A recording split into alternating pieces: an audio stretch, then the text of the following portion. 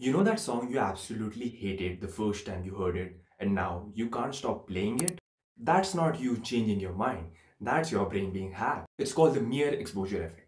And here's how it works: the more you see something, hear something, or experience something, the more your brain decides it likes it. Not because it's good, just because it's familiar. And this is the scary part. This is how they sell you things you don't need.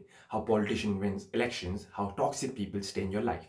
That brand you suddenly touched, you've just seen their logo 15 times this week. That friend everyone loves but you know is fake, they have just been around long enough.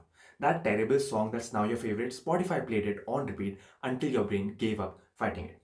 Your brain mistakes repetition for truth, familiarity for safety, and exposure for quality. So the next time you think you like something, ask yourself, do I actually like this, or have I seen it enough times that my brain stopped resisting?